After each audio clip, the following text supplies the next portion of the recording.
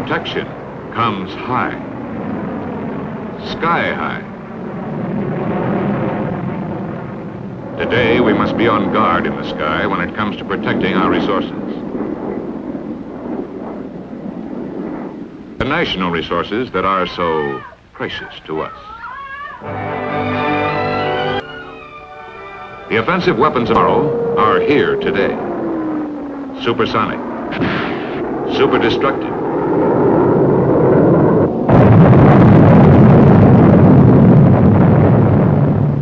seemingly unresistible.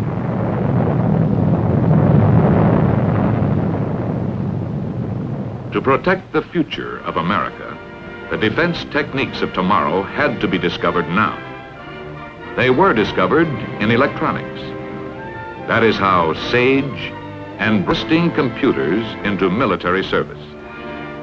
Electronics for combat use means new concepts, new tools, new weapons. You are listening to the heartbeat of the SAGE computer. Every instrument in this room is constantly monitoring, testing, pulse-taking, controlling. For this is the programming and operations center for the SAGE computer which surrounds it.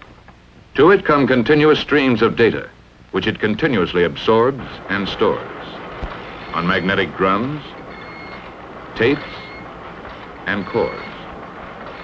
Data from radar units, Texas towers, picket ships, early warning aircraft, ground observer corps, weather bureaus. To say nothing of up-to-the-minute data on all regularly scheduled commercial air flights. It also packs away information as to the number, location, and characteristics of all military craft, all anti-aircraft guns, all defensive missiles in the area. And this computer is on the job around the clock with 24-hour-a-day reliability. It is really two computers, but only one is operating the system. The other, with the same vast memory, performs as a slave, checking calculations and results, ready to take over in a matter of seconds should the master computer falter. All this is housed in one of the new headquarters of computer defense, one of the direction centers of what the Air Force calls SAGE. Beyond a fantastic capacity for calculation and memory, SAGE possesses the newest and most revolutionary advance in data processing, the display scope, a computer-generated visual display, on call as needed. Until SAGE, the miracle of the computer was its ability to calculate in split seconds and then provide printed information. But SAGE needed more than this. For the lightning shifts of air battle, the Air Force requested from IBM a computer capable of translating volumes of changing data into a continuous flow of interpretations which could be understood at a glance. Air defense required split-second presentation as well as split-second calculation.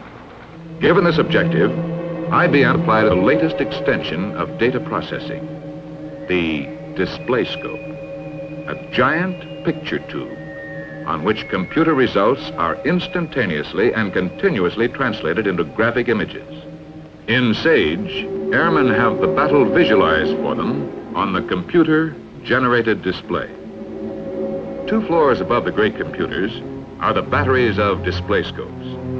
Although they look like the offspring of a marriage between a television tube and a radar screen, display scopes do not show physical images transmitted from elsewhere. They display the results of the computer's findings. SAGE, with its display scope, also has one feature possessed by neither a television or radar screen. It has memory. In case of enemy air attack, not only can a clear picture of the changing air situation be displayed on the scope, but if the airman wishes to see how things got that way, the scope can recall any previous phase of the situation from the computer's memory. By analyzing the past, SAGE can project into the future.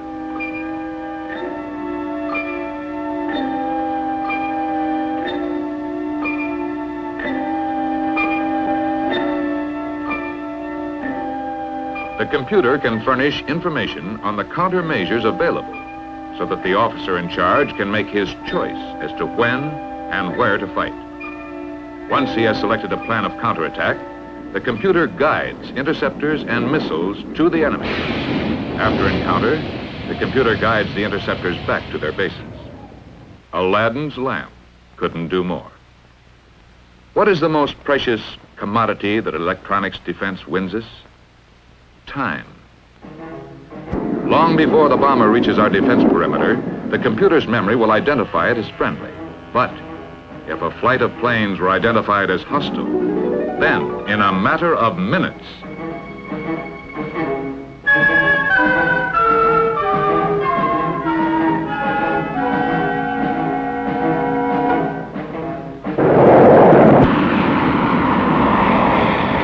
time is everything. This is electronic defense in depth. And what better reason for an effective air defense? But is this protection enough? Here is protection too.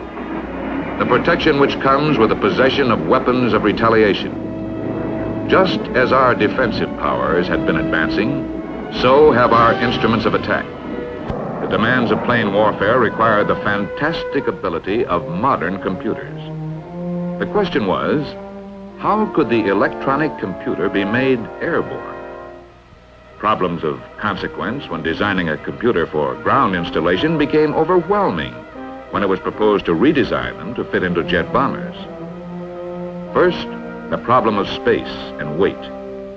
The interior of a modern bomber is cramped for space as is. How can a bulky computer be fitted into it? For every extra pound of dead weight carried, a bomber must add many more gallons of fuel. Second, the problem of reliability. Could a computer be designed to withstand all the stresses of flight? Weather, climate, turbulence. Third, maintenance. Could a computer be designed for easy ground and air maintenance? A computer of flexible construction was achieved. It can either be installed in a compact unit, or parts can be distributed according to the space available. Self-contained units make it easier to achieve durable construction and easier to test each unit for reliability. Under all conditions, an airborne computer is likely to be exposed to, and some highly unlikely ones. High altitudes up to 120,000 feet. Low temperatures down to 100 degrees Fahrenheit. Below zero. High temperatures up to 200 degrees Fahrenheit. Sunlight. And rain tests. Life tests of mechanical and electronic units. Vibration tests. In this test, the question is not, will the computer work under this condition, but how long will it work? Once the continued capabilities of the airborne computer were established, there was only one other major obstacle: field maintenance. To solve this problem, IBM drew on its commercial experience. It converted its control panels to military use. In order to test a unit of an airborne computer, the technician merely selects the proper control panel. He then plugs the units into the test equipment, and the signal lights tell him whether the units are working or not. This puts testing computer units in the same class as testing light bulbs. Today, the airborne computer is no longer a theory, nor an experiment. It's a fact, tested, functioning, practical, and restricted. It has gone into production under the label BRAIN, bombing, radar, navigation equipment. A new plant is being rushed to completion in Owego, New York, to boost its output. Here is a scale model of a B-52 showing the relative locations of BRAIN equipment. The rest of the system, computers, periscope, and screen, are designed to take up a minimum of space and to give a maximum of use. Computers have taken wing. Hey, Phil, I got some crosshair jitter in both azimuth and elevation. Would you pull the AR-5 and replace it with a spare? Sure, Don. Give me a minute. And as long as we're on guard, as long as we're ready to look ahead and move ahead, the future of America is secure.